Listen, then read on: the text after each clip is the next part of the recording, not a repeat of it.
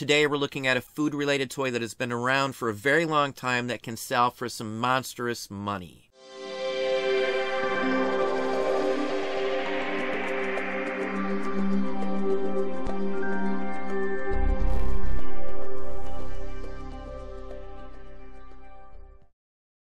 Hey, it's Don. Today we're going to talk about a food-related toy that has been around since the 50s.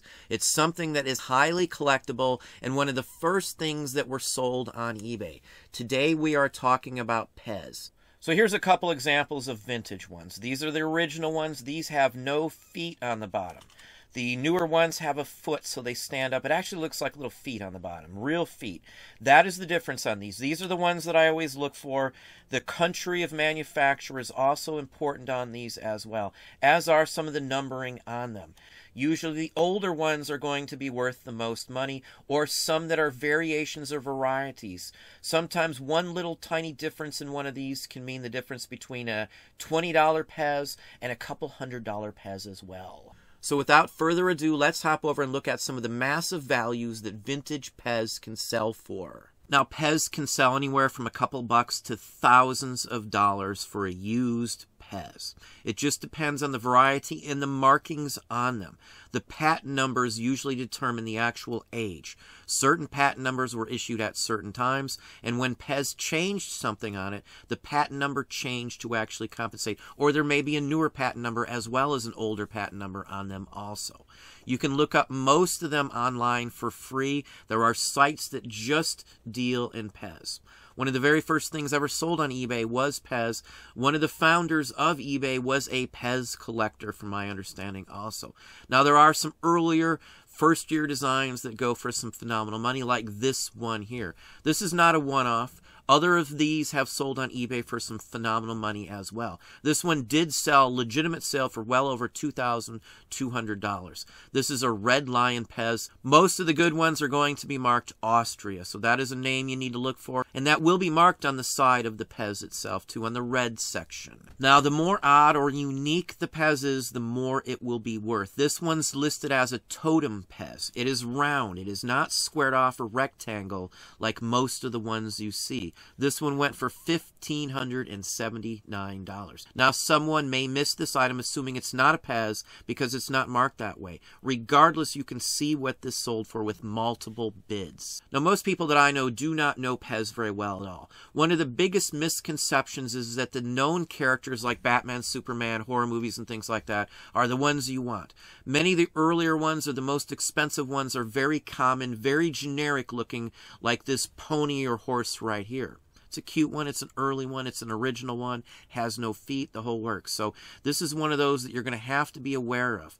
All of these sorts of animals go for some phenomenal money if they're from the right era, if they're marked correctly like this Austria one here. Now, as I said, variations do extremely well. Now, these are translucent. These actually look like lighters for the most part, and that's why I believe they didn't make many of these, because these were easily confused with lighters. An old Bic may be confused with this. They're similar in size and shape.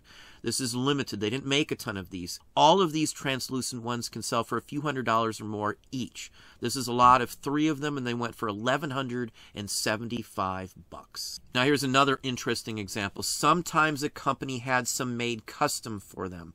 Maybe they were handouts. Maybe they were actually from some of the toy fairs and toy shows, even going back to the original time frame. They would run some just to advertise in many cases.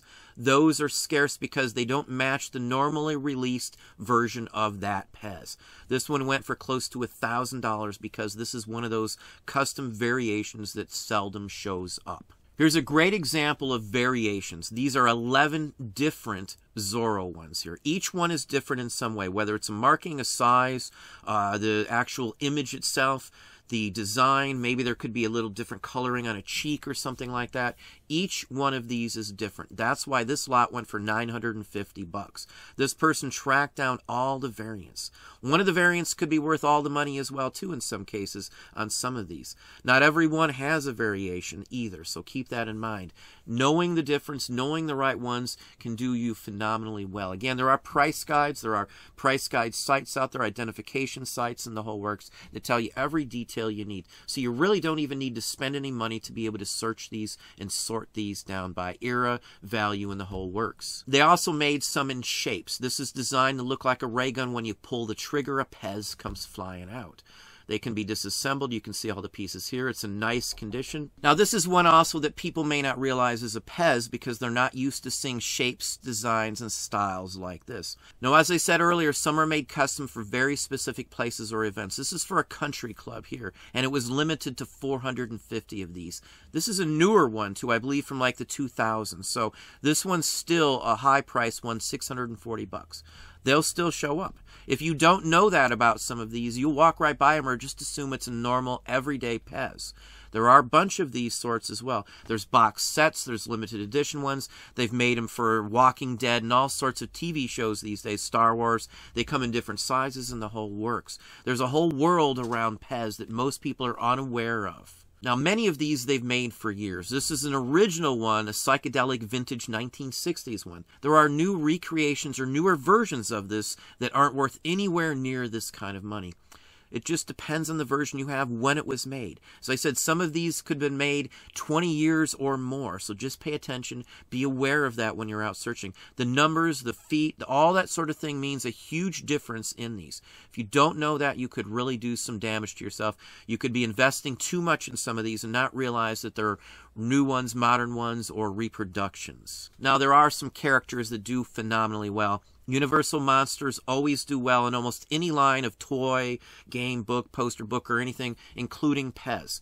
This is Frankenstein. There are different versions of these. The skin color may be different. The scar may be a little different. The numbering or markings on them may be different as well. You can see the price this one went for. Almost $400 for this Pez. Here's another one, the Creature from the Black Lagoon. Now, it may say Gill Man, Gill Monster, something like that, but it's all the same thing. These all go for any of those. Dracula, the Mummy, any of those can go for some phenomenal money. There's many variations on those as well, so make sure you know which one you're listing. You don't want to misidentify these and offer something that you don't really have. Now, just like the gun, there are other dispensers that are shaped. There's a semi-truck. There's some vehicles. This is a robot here. There are a couple of different versions of these also in different colors. They're all worth good money. As you can see here, $396. Now, if you're not paying attention, you're not aware of what this is, you might just think it's some cheapo toy and walk right by it. These all sell for hundreds and hundreds and hundreds of dollars. Now, here's another example. This is a rare Santa Claus. This is an early 50s one, and you can clearly tell by the looks of this. It looks old. The plastic's different. Construction alone is different on these. All of these sorts can go for some pretty good money. So you may run into one of these, you may look past it and not assume that it's a Pez if you don't know they have these figural ones also. Now here's another one. This is the Ringmaster, and he actually comes with a cardboard body. It's just basically a normal footless Pez, but the body is there with them as well. It was sold packaged with them together. There's other ones of these as well, so it's something else to look for. Having the cardboard piece adds to the value because that's one of the first things usually lost, damaged, or destroyed. Most people save the dispenser so they can refill it back up, but the cardboard will get damaged in your pocket. That's why this one sold for over $600. Now, the actual candy itself, vintage, unedible, will still sell. If you can find a vintage box like this one here, you can get some pretty darn good money. This sold for almost $300. And all it is Pez inside the package here. You can see the wear. You can see this is old. You can see as well that this is from England. It has the 3D, which is their value on them. So, again, even these will go for some phenomenal money. Now, here's another example. These are from the 50s. These are what you would find here in this country. Different varieties. It has the flavor on it too. Now, one pack of these candy Pez here sold for $250. So you don't even have to have the dispenser. Even the packaging without the Pez unit in it can still sell for some phenomenal money. Most of the packaging from the 50s and 60s has long since been lost. The child opened it up and discarded it immediately and messed with the candy and started eating it. That's why if you just find a package or anything like that, you can find some phenomenal value out of those. Sometimes the packaging can be worth more than the Pez unit itself. And along the lines of the packaging are the dispensers you would buy some of the candy itself. This is a dispenser for the actual Pez candy. They would be lined up on each side of this. It would hang from down in front of the counter. And on top of the counter, you'd see the Pez dispensers themselves. So that way you can buy extra candy immediately right there while you're buying it. This is a point of purchase display. It's one of those last minute, hey, I better buy some of these things.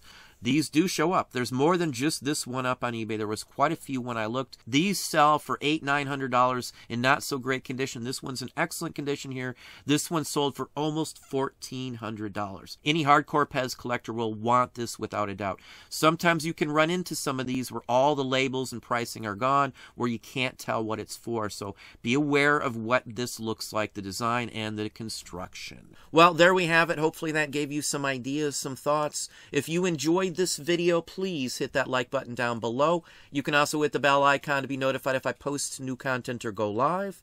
Subscribe and tell all your friends.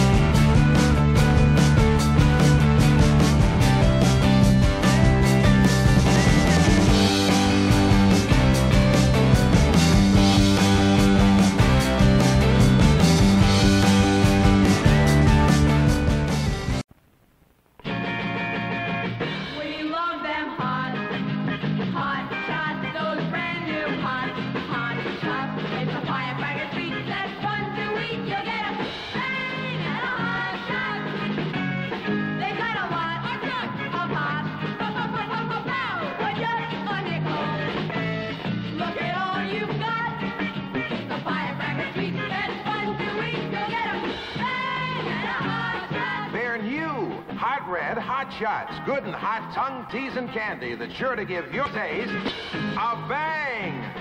It's a firecracker treat that's fun to eat. Just pull the fuse, pop them in your mouth, and take off for fun. What candy? We love